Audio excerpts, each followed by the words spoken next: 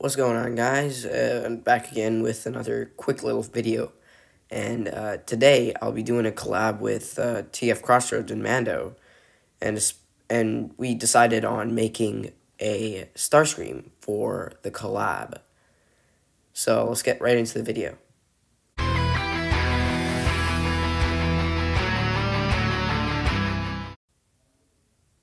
Right off the bat, we can tell that this is a Transformers Prime Universe Starscream, and this guy's slightly incomplete at the back section because the tail wings are actually kind of missing. However, this guy is perfectly fine in this mode. I don't think the tail wings are that important. He looks quite chunky for a Starscream.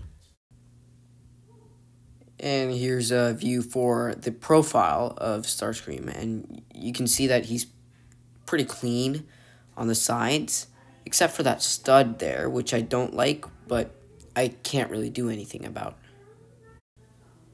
And with that done, let's get right into the transformation.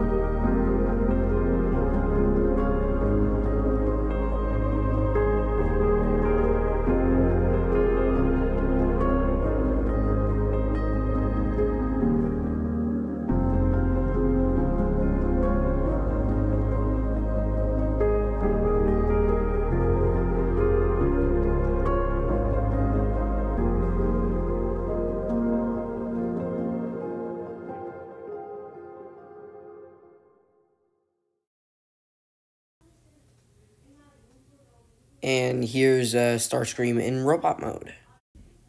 And yeah, he has a lot of kibble on him. He literally has a big backpack on the back, and the front is pretty good. I think he's pretty skinny enough, and most of the proportions are exaggerated in some places, especially in the shoulders.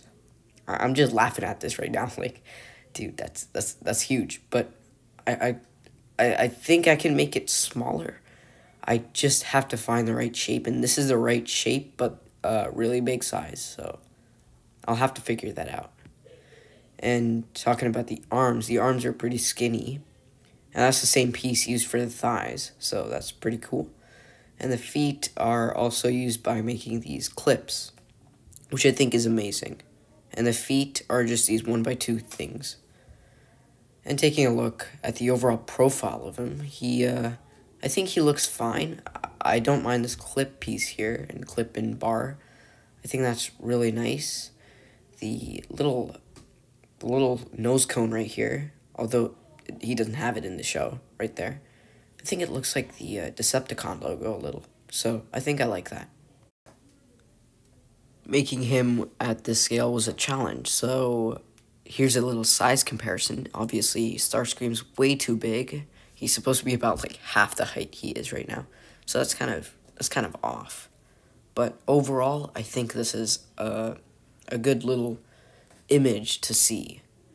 And Optimus is, I think, okay next to him in any sense.